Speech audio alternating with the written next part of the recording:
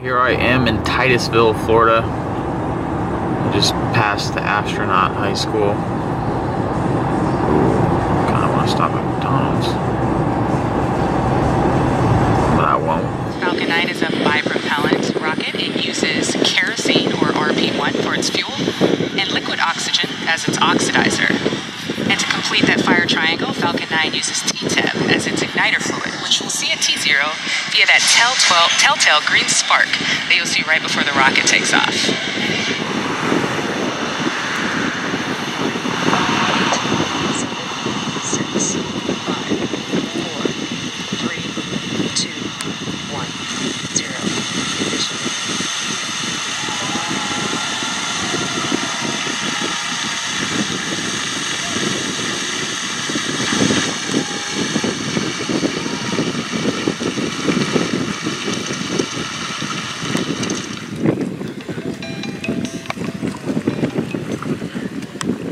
What's up?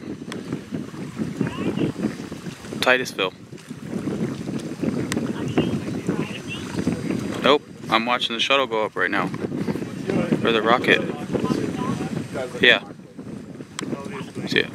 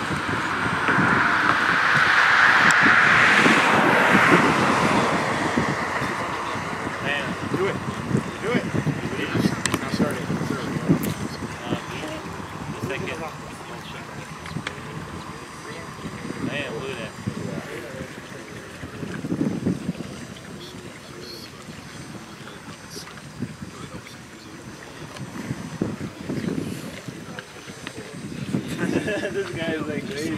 The question is like where's that rocket?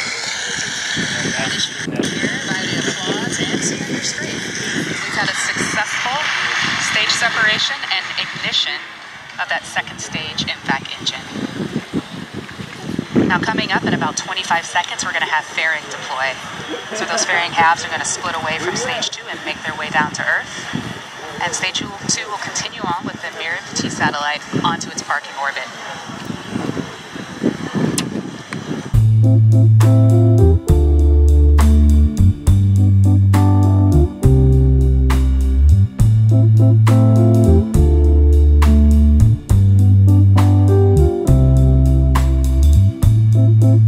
Low temperatures lead to a denser propellant, which allows us to fit even more propellant into the tanks of the rocket.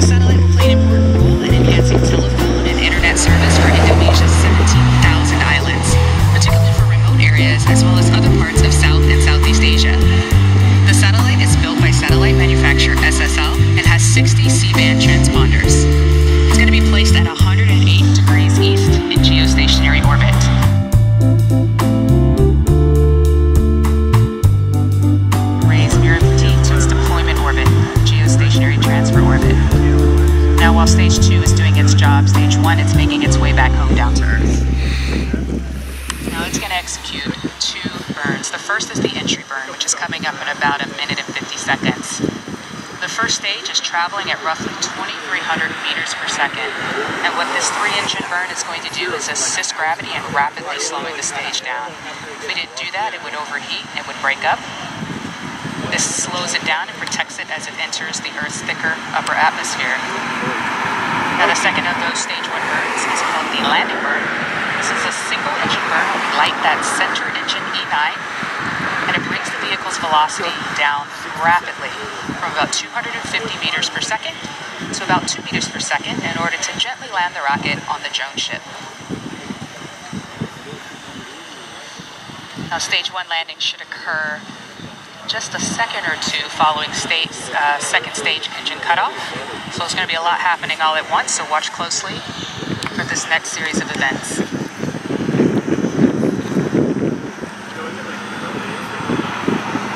Now we're about 50 seconds away from that entry burn, but just note that once we're recovering this booster, we plan to fly it a 3rd time later this year. As mentioned before, this is possible due to those Block 5 upgrades, which brings SpaceX closer to its goal of full and rapid rocket reusability.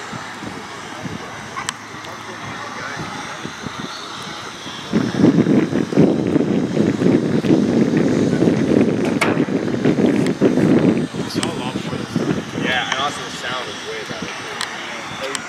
Are you guys able to hear or see it come back in too? That's too far. It's like 300 miles away. Oh, okay. Yeah. It's cool though. Imagine those cops smelling this. They're just now getting the radio.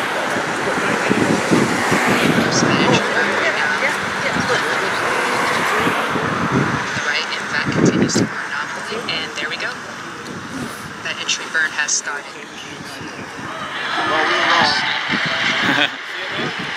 Yeah. That was awesome.